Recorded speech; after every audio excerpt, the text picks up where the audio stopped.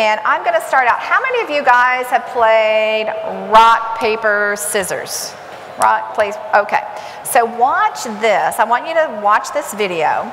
So this is Marvin, our robot, and Marvin is playing rock, paper, scissors with real people. And he is visualizing because he has to see what their hand signals are. He's processing all the data in the background so that he can analyze and do trade-off analysis. For instance, Marvin taught me that men, 80% of the time, when they play rock, paper, scissors, will start with the rock, with the power, with the force. So if you want to beat a man on your first time out, typically you could do paper and beat that man. And women, 80% of the time, start with scissors. So there's a lot of data, a lot of artificial intelligence that goes into this. In addition, when you start to play him, you type in your Twitter ID, and he analyzes the sentiment around who you are to also figure out how to play you. So these are just some of the elements of cognitive that we're seeing being used in the real world today. So a lot of folks, when they think about cognition, they think about just answering questions, Q&A. But there's so many different elements of cognitive, and I want to show you some of those today so that you can, again, see them just like you did with Marvin. So artificial intelligence, machine learning, or cognition is really helping companies do language translation, do trade-off analysis, personality insight, a whole set of areas where you're seeing that cognition that we have today being used in different scenarios. So what I want to do is show you some really basic scenarios that you can try today. We have something called the Watson Developer Cloud, and you can go up and try that today as well. And I also have one of our very own startups in the room, Prashant, who's the CEO of Alpha Modus, and he's going to show you a live demo of his code leveraging and using this. More complicated than what I'm going to show you because he's working in financial services. So let me set up this example just to show some of the power of cognition. So what we're going to do here is we're going to leverage some of the visualization APIs. And we're going to teach Watson and train her to recognize pizza. I did say her, by the way. Now, think about that. So I was working with a small startup who really wanted to find out who was tweeting about their pizza to recognize their pies and then be able to take credit for all those great tweets. Think about how hard that is. So what we're going to do is we're going to input into a corpus of knowledge, which is the way that you train Watson. Watson's not just naturally smart. You have to have someone that trains her as you go along. And so we're going to put in 50 pictures of what pizza is, what it looks like. And then we're going to put in 50 pictures of what it's not. And then we're going to test her. So let me show you, if I could, just real quickly. Here. Is this a PDF? I hope not. I'm sorry? It doesn't look... Yeah, it looks like it's... let me just see, go back.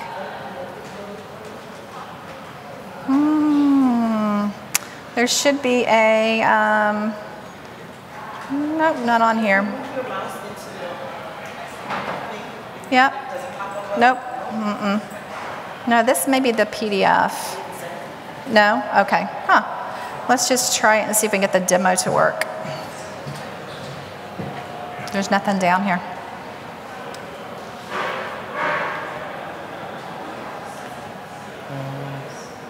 That's a problem. I have it on mine. I have it on mine too. So how do we want to do this, guys? I have the demos on a computer, but for whatever reason, it's not loaded on this computer. Let me just try the next one to see if it's on this one. Nope.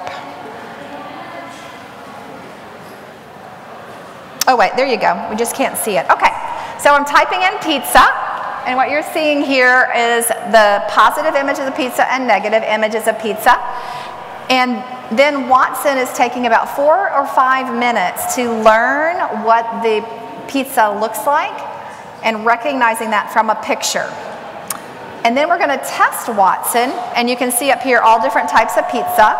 So we're going to select one and then have Watson tell us how confident she is in that score. So in this case, it's 65%. In this example, you can see it's actually a pan, a pizza pan with spaghetti and meatballs on it. And Watson says, no, that's not a pizza. Now, you could raise the confidence level of Watson by using more pictures, more training to get her better supplied in this particular area. But this is one of the ways that you can teach Watson about visualization. Now, how might you use this in a company? Obviously, this is being used today by one of our startups. But an insurance company, for instance, when they're taking pictures, let's say you go out and you have an accident on your car and you take a picture. We've got several insurance agencies who are testing this to say, you might not even have to describe the accident. You may not even have to tell what model of the car it is. Just from the picture, Watson will learn and be trained on model, year, what was the accident, and input all of that information for you as an example of how you might use that. Okay, let's go on to the next one. So that was using one of the visualization APIs. So the next API is around trade-off analysis. And again, Watson can learn what your ability is on trading off different elements of a decision. So think about how you made a decision about what to wear today. You said, oh, well, the weather's going to be so hot, you want to dress up, you want to dress down. So there's lots of decisions that you make, and you use a weighted criteria. In this particular example, I'm going to stay again with that pizza example. And you can see here across the top, I have different criteria. Like, is the pizza good quality? Is it cheap? Is it located where I have a beautiful view, like this lovely office here? And then down the side, you can see I've got different pizza parlors as well that are going on. So let me just try to kick this one off for us and see if we can get it going. So let me see. I can't tell if it's going or not.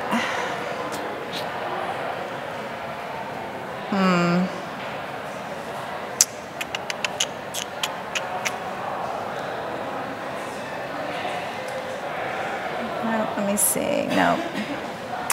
So unfortunately, it's not working on this particular computer. Oh, there it goes. Okay. So it went through all those trade-off scenarios, and what it's doing now is you can move and leverage the different elements of your decision-making criteria. Is it high-quality food? Is it low-quality food? What are you looking at to determine which restaurant you should go at? So one of my VCs was leveraging this, and he wanted great quality pizza with a great view, but really cheap. And so we were trying to figure out what pizza place in San Francisco would be the best one for him. So it came up with this Jason's Gourmet Pizza. So imagine we've got some cellular companies leveraging technology like this to help you make decisions about your phone, battery life versus large screen versus what you're doing. Prashant will also give you an example of how he's using this to make financial and asset management decisions as well. Okay, so let's go to the next example, and there we go. So this one I really love. So in this particular example, I had a startup who was getting a lot of Yelp reviews. And they really wanted to know how to respond to the review, who was writing the review, who was leveraging it. So here I'm going to stick again with that pizza example. And what we're going to do is we're going to take a Yelp review, feed it in, and then Watson is going to analyze from the tone of the review different elements of personality, of values, of things that are important to that particular Yelp reviewer. So hopefully this will work this time. There we go. Okay, so you can take any text that you have, any speech, a Yelp review, you can take a Facebook post and input it into Watson. And then what Watson will do is learn about the personality and come up with a summary for you. So in this particular case, it gives me a summary about the person. It tells me that this person avoids taking risks. It goes through their personality and lets me know that they are someone who's cost conscious. So budgetary items like percentage discounts off will make a big difference to this person, and showcases their values to me as well. And so it gives me insight into the person writing the review so that then I can also maybe figure out how I might want to respond to that review, which is what I'll show you next. Now imagine this for a retailer, being able to understand when you're getting ready to purchase something. Let's say you've signed into the site with your Facebook account. And Watson would be able to analyze the personality and then be able to make recommendations about what you purchase based on your personality. We're seeing higher upsell and cross-sell from that versus just using past history or past performance. Does that make sense to everybody? Yeah? Okay. So the last example that I wanted to use here was tone analysis. So now what we want to do is not just look at the words and the personality, but the tone in which that was also written. So what I've done here is I've done a response to that Yelp review, and Watson's going to analyze that based on the person who wrote it and provide me with feedback on the tone that I'm using to say, will this make that person satisfied with what's going on, or will this further anger them as we go forward? And you'll see we'll see the output here as we go. Okay, so let's try it here.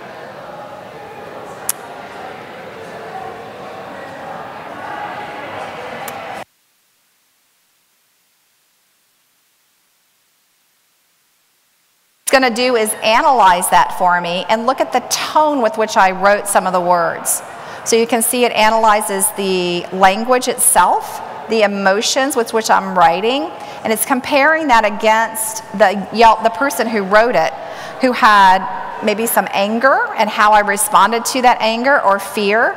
Also look at different elements of the language. Did I go too high level, too low level? And then look at some of the social elements that that person had written in the Yelp review for me to be able to analyze my response.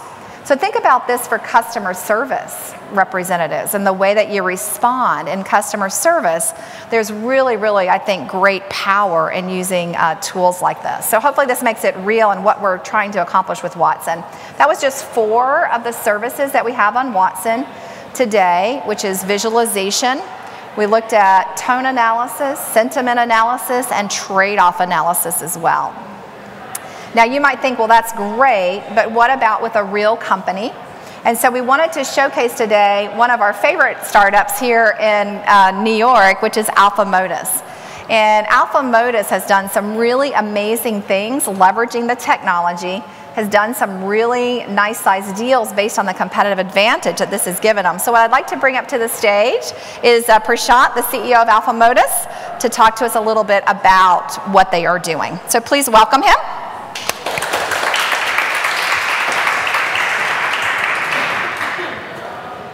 Good afternoon, everybody. Can you guys hear me okay? Yep. Okay, cool. So, our company's Alpha Modus. Our mission is to reprice investment advice. The idea is that market complexity is outpacing the human ability to process market behavior. So, much of this complexity is being caused by the exponential growth in unstructured data. Unstructured data being video, text, news, blogs, these types of data generation are causing humans cognitive dissonance, basically, when it comes to making split-second investment decisions in fast-moving markets. So one thing that we do is we leverage Bluemix and Watson. We've been training Watson to help us parse complexity in markets, to build algorithms. And we build these algorithms for asset managers. We price them according to how much alpha they generate. Alpha is the ability to beat the markets on a risk-adjusted basis. So what Sandy has teed up here is one of our strategies. Oh, do you want to know? It's on the right-hand side. Okay. So what we're doing here is we're listening to market on close imbalances. Yeah, I know. It's different than the Apple. Here, let me just. Okay. Wait. Okay. Just press that. Yeah. Okay. So we've trained Watson, and one of the key things, one of the themes I think that somebody was speaking about earlier was Einstein's quote, "Imagination is more important than knowledge." One of the key things about training Watson on a particular domain is, we had to come up with 700 different types of questions in natural language to ask Watson about market on close imbalances. It was a very niche kind of thing, and it really required a lot of imagination. And one of the strategies that we came up with listens for market on close imbalances, the supply and demand differential in market on close order. So we're trying to predict the direction of the market into the close of trading. So let's take February 5th, 2016. The S&P 500 was dropping precipitously, down about 1.85% into the close of trading. And we have, we're using Watson to extract sentiment from news. In particular, on this day, we see news, key headlines. This is extracted from a very large corpus of data in real time. And some of the news is that there's the US economy is beginning to decelerate, gold is gaining attention, gold is well bid, dollar weakness lifts gold, shaky global economy. The key concepts are there's weakness in oil, weakness in US and European central bank policy, but there seems to be a flight to safety into gold. The interesting thing is this actually happens to coincide with strong buy imbalances in gold, weak imbalances in energy and US equities. And we'll just go right to the, how do I play this video? Yeah, I know. That's going to be a hard one. Let's see here. Yeah, you have to guess at it because you can't really see it. It's disappeared. Let's see. There we go. There we go. All right, so here, this is a $60,000 cash account, real money, levered 10 times intraday notionally. You can see the orders being generated there on the right. Those are the executions. We're accumulating positions here on the left box. And you can see we have a 6,900 share position in a gold ETF. It'll close out in just a few seconds.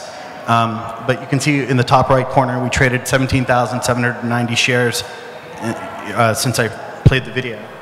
And we're long gold ETF, and we're short energy and US equities. And in the background, we're using Watson for cognitive analytics. And you'll see us book a pretty decent return in just a second.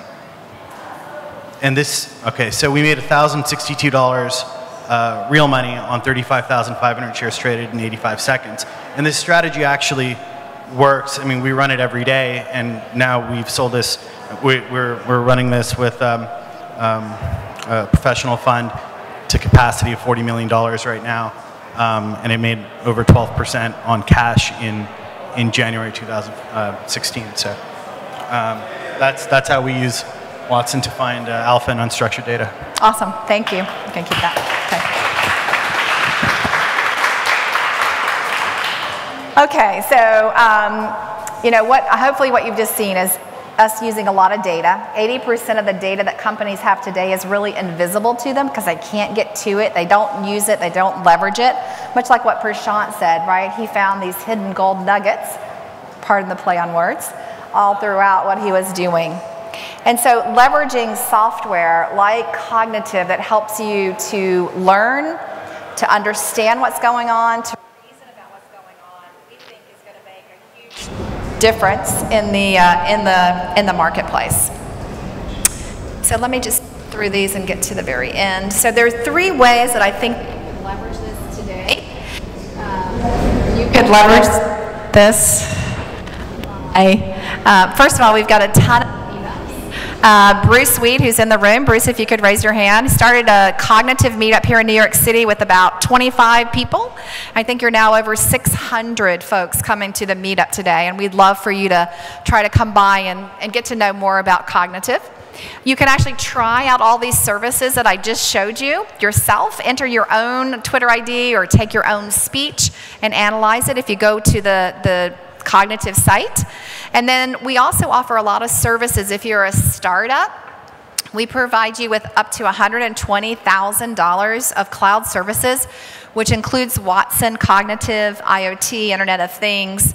But we also do more like provide go-to-market support. So Prashant was very humble, but he was just featured on an ad at the Masters. I don't know how many of you watch the Masters, but you probably saw him as a movie star, ad star there, talking about Watson. And so that got a lot of exposure for Alpha Modus and his company. We also just worked with Grush. I don't know if anybody watching America's Greatest Makers?